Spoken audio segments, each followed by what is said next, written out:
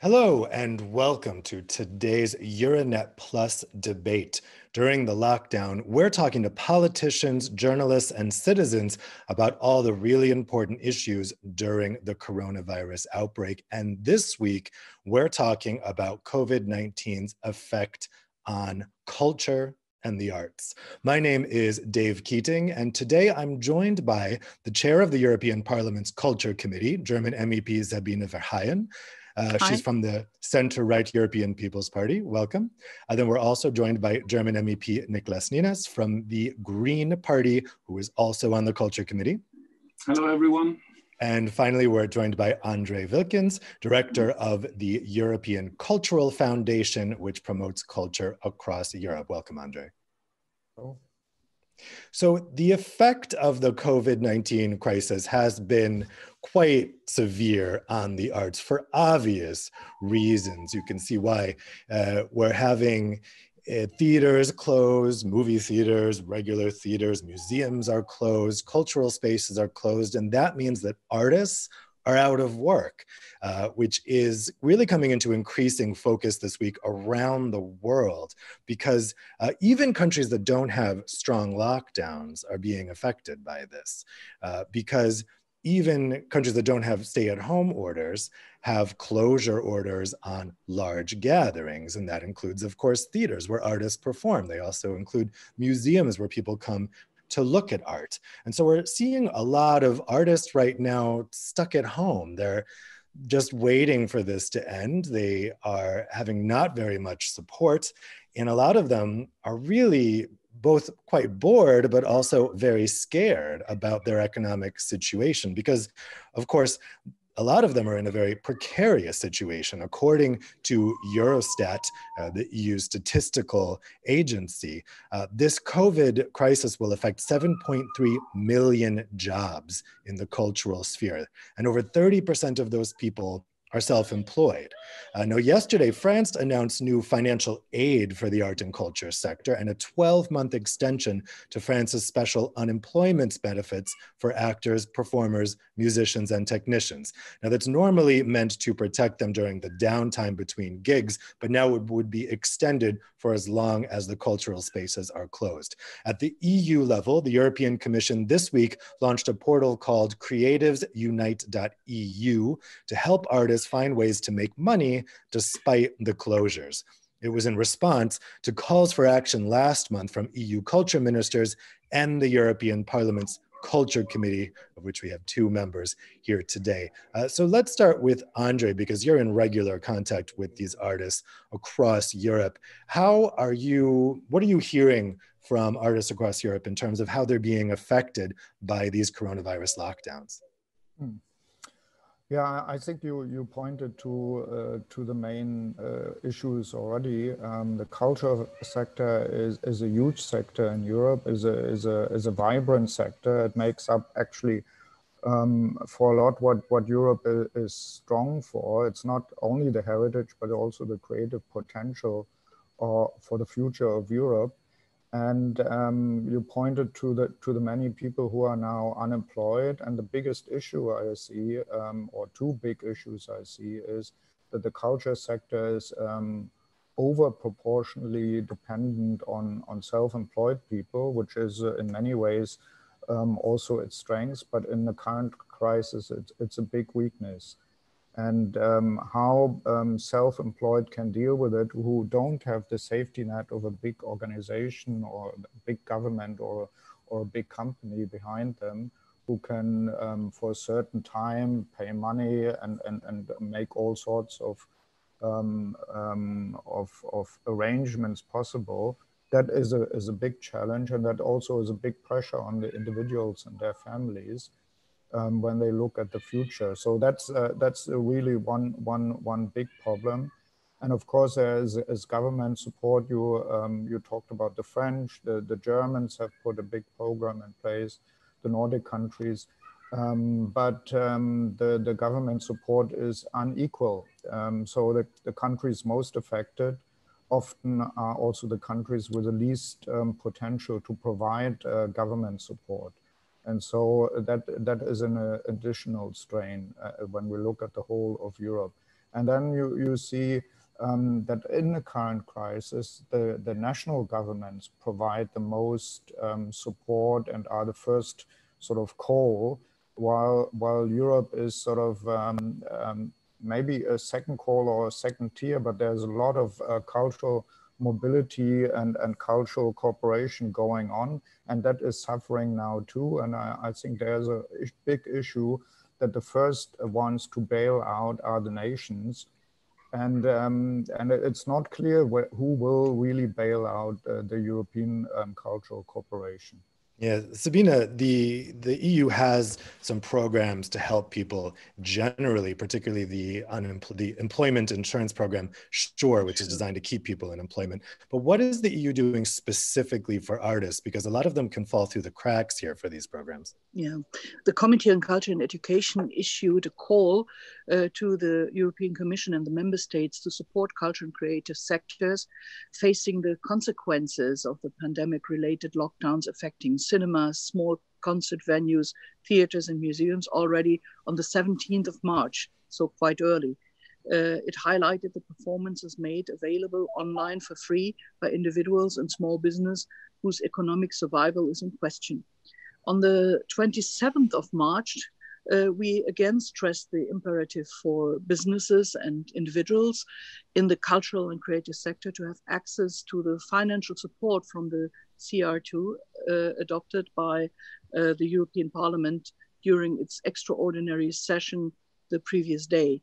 The committee pressed the Commission to mobilize additional sources of funding among the existing programs to complement the considerable efforts at national level. The committee is also of the opinion that the EU support can most useful be delivered through access to bridging loans and to other finances, and propose three basic options. First, the cultural and creative sector's guarantee facility under the Creative Europe is a relatively new instrument operating since June 2016 and tailored to the needs of CCS SMEs, and the program as such does not offer sufficient solutions as it has a tiny part, just 0.14% of the EU funds at its disposal. But the guarantee can help address the cash flow problems of small creative companies. The facility managed by the European Investment Fund has been moved to a new program, the InvestEU, for the next multi-annual financial framework, 21-20 to 27, still under discussion. We need this facility and we need it in a stronger way. So it's very important, and that is what we fight for, that we get also for the coming back of the cultural sector after the lockdowns in the COVID-19 crisis. We need more money, especially in the Creative Europe programs, to support clearly the sector. In our point of view, an extension of the existing program seems inevitable. We suggest two ways of topping it up: direct increase of the Creative Europe budget, or additional funding through the European Fund for Strategic Investment, the EFSI. It was put in place in 2014 as the Juncker's investment plan for Europe.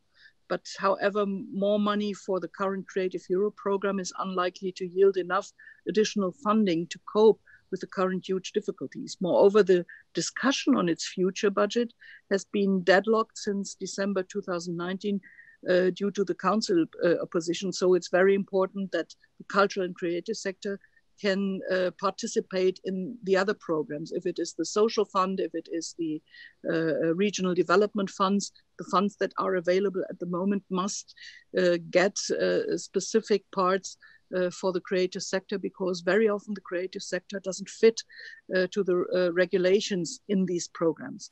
Concerning I was just going to say, you note that there are a lot of EU funds available in normal times. What about the possible future funds? Nicholas, let's turn to you. And right now, the big hot topic in Brussels is this recovery fund, this idea for really this bazooka of cash to help the EU weather the economic storm to come. Is any of that funding right now that's still being created, but are people talking about ring fencing any of that funding specifically for the arts? And if so, how could that look like? Well, obviously, as you already said, the recovery plan itself is not yet there. So we expect it for next week, and we will discuss the details then. However, obviously, different committees are already promoting different points that they want to see included and different areas that they think are affected the most. For example, I also am in the Regional Development Committee, and there we already issued the problem, and we focus a lot, or the other members as well, focus a lot, for example, on tourism, which is affected by Corona crisis a lot. However, I brought up the point also to talk about culture, because you see, we have the structural funds, which are way bigger than those we have in the Creative Europe, for example. And they are meant to increase the structure, the overall structure, which also includes infrastructure for culture. And the Court of Audit has already stated in a press release, I think a week ago or two, that the regional funds have not been sufficiently used to enable cultural infrastructure. And this is alarming, I believe. And so I want to make sure that we use all these different funds to really support the creators. For example, when we talk about, and I think the sector is so broad that we have to find different ways to help sufficiently, because the Creative Europe program, as Sabine already said, is quite tight, and it's very limited. And therefore, we do good in using other funds as well. So when we talk, for example, about venues, stages, theaters, and so on, the building themselves, they can be supported by the recovery fund, and they can be supported by the structural funds, and they should, because then we have more money left from Creative Europe to support the artists, the people themselves, and also they need stages, they need venues to perform. And if they don't survive, the venues, then the future of performance will be limited. And that's why we need to really figure out different paths to support the creative and cultural sector overall, and not just go with, like, we have one package that will solve all the issues. This is not going to happen, and we need different approaches from different areas. Audrey, obviously we all want to support our favorite artists, our favorite actors, our favorite singers. How can we as citizens help artists through this difficult time? Are there digital opportunities for performers to make money? And what do you make of this new creativesunite.eu portal from the Commission? Is that one way that artists can try to get themselves through this? No, I think that is a very good start. I mean, I like the Creative Unite portal. I think it started quite early, as was pointed out. So it was ahead of the curve in many ways. It's a great resource, and I think it is also a great inspiration. And it needs now proper support and funding, and not only for the short term, but also for the long term, because when we talk about the crisis, we probably have to think this is not just something which will last another 2 months or so. That is something which will stay with us. And when we talk about what can be done in terms of retrofitting and so on, these are also costs involved. But coming to the question of the role of digital, of course, in many ways it is helping us to get through the crisis.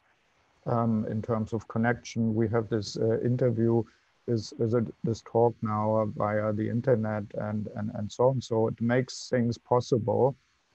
How much it generates in money, one has to see. There are lots of examples where it works, but there are also lots of examples where artists actually generously offer their inspiration and work for free online.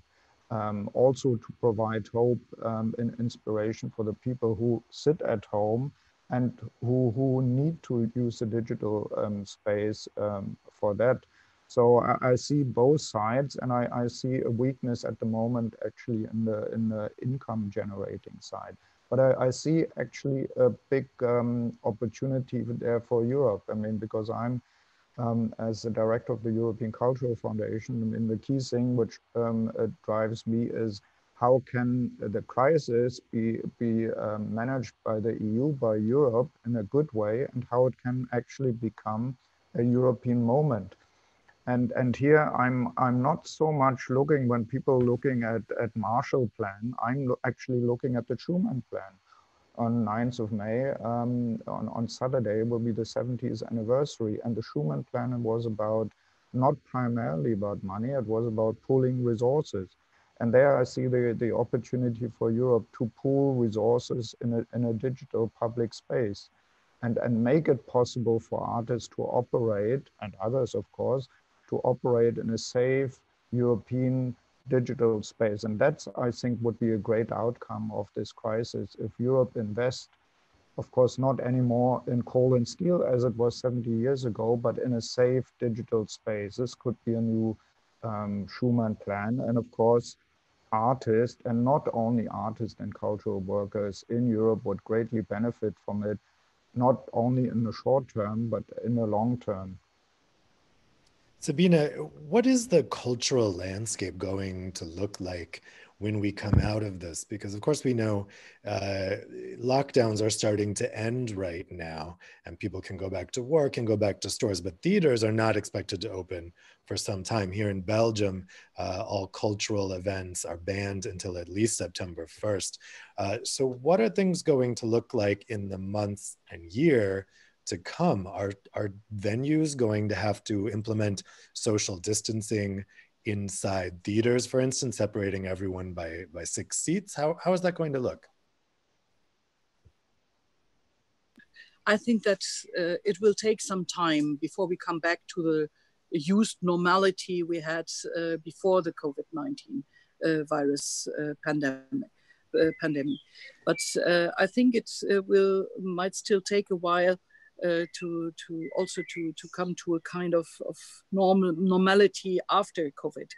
Since the return to a normal public life with events such as theater performance, concerts, cabaret, and the like will unfortunately probably take a few more weeks or months, or even until we have a vaccination or adequate medicine that we can deal with it in a normal way.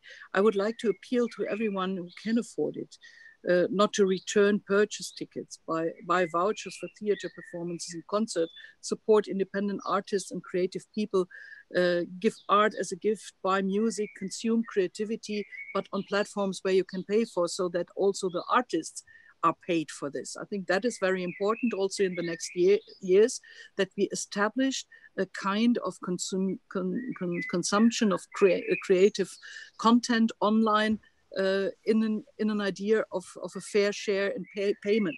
I think that is also what Andre said with the safe digital environment. We need also a fair environment where artists and content providers are paid in a fair share, and that the providers, that the platforms are dealing with those who create the content, deal in an adequate manner. I think we will come back with distance rules. That's clear, as long as we don't have the adequate medical response. There will be the physical distancing, one of the most important issues. So going back to cinemas can, for example, be in a way that one row has to be left free, or seats in between have to be left free, or that you have to wear community masks. I think also outdoor events, keeping up with distance rules may be possible also in a few months or weeks. I see a problem with the very big events, big concerts, sports events and others, where many people come at the same time to a place, because there it's nearly impossible to keep up with the distance rules. So that will take a much longer time, in future, that will come back to normality. But I think we have to create systems that, for example, museums that are open in many countries from now on again, but also other cultural institutions can reopen again, so that people can use it, that people use also the time they have being in home office or with not open school or just partly open school, to use these places also as additional possibilities for education, for spending time in a sensible manner. But I think what will be difficult, and that's the reason why I think the creative sector needs additional support for a longer term than just now for 2 or 3 months, because the investments they took in the past or the things they made are calculated on a full house or on a nearly full house, on a special number of participants in events, in theater performances and so on. And that status will not come back as soon as we hope. I think so. We need additional support also when we reopen theaters again, because they cannot work as efficient and as economical, strong like they did in the past. A final question for Niklas, and that is, what's the risk here? I mean, if many artists have to give up their craft because they can't financially support themselves and they need to go work in a grocery store, or if theaters close, museums close, what's the risk to us as a society? Well, first of all, I'm happy that Sabine is so positive or optimistic there, because I have to say, even if we open and reopen with distant measures, the venues, let's say in September, people are still afraid, and a lot of people will probably, out of fear of the coronavirus, will stop going to big events, not because they have to, but just because they don't like being in a room full of people. And until this fear is really gone, I think that we will see a very struggling cultural sector. And the risk for that is, we also see that different nations take different measures, different member states. For example, in Germany, even the Länder take different measures, and where our Green Prime Minister introduced a 1,180 euro income for artists, especially for artists, because they cannot manage to do. This is very good, and other Länder followed, and other member states do other things. But you see in different countries, for example, in Hungary, nothing is being done. Nothing is being done to help artists. In fact, only those artists who are, friendly to the government, they get support by being employed into whatever constituency and get money from other resources. And that is critical, because the arts need to be free, and they need to be critical of governments and of the politics that we do and the society that we live in. If we lose those artists and those criticisms, we are on a very slippery slope. And I'm really afraid of that. So we need to make sure, and that is, I think, a challenge for all of Europe, to ensure a diversity in culture and to ensure that creators can survive this crisis and also upcoming crisis, because the fact that they are hit so hard is because the situation previously was not so great either. So we need to make sure that the situation increases. And I want to, since Andre already mentioned Schumann, and we are all almost celebrating Europe's Day, I want to say a quote by Schumann himself, who said, before becoming a economic unity and economic bloc, Europe must at its core place be a cultural union.